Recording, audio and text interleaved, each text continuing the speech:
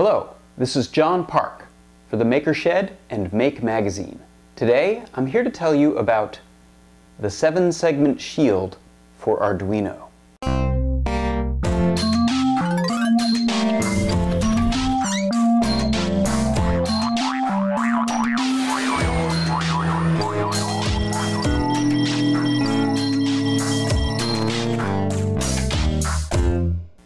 So as you might have guessed from the name, the 7-segment shield is an Arduino Shield that has multiple 7-segment displays on it.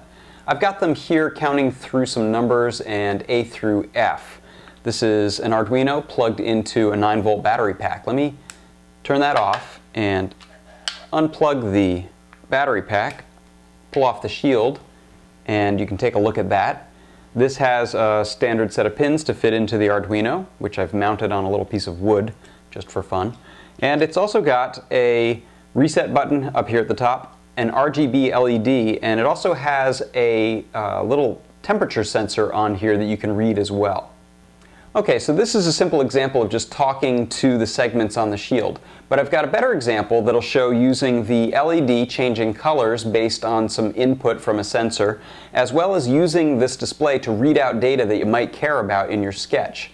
What I've got here is a little ping sensor.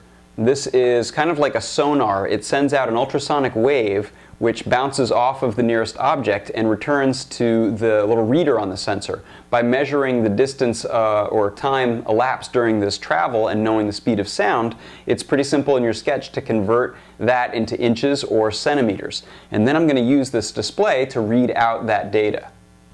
Alright, this time I've got the 3-wire interface coming off of my sensor running again to pin 7 on the digital of the Arduino through the stack of the 7-segment shield, and then I've also got a ground and a 5-volt.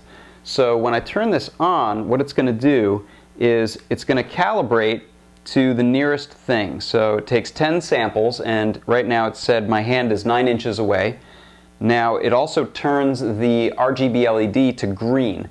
As I get farther away, you can see that distance is reading out in increments of 1 inch at a time, and it goes to blue, telling me that I'm further than my initial distance. And I also set it up to go and warn me as I get too close. So now I have 8, 7, 6, 5, 4, 3, 2. So all of those readings are reading out and giving me the red on the LED. This has been John Park for Make Magazine and the Maker Shed. And don't forget, you can pick up an Arduino, ping sensor, and the 7-segment shield at makershed.com.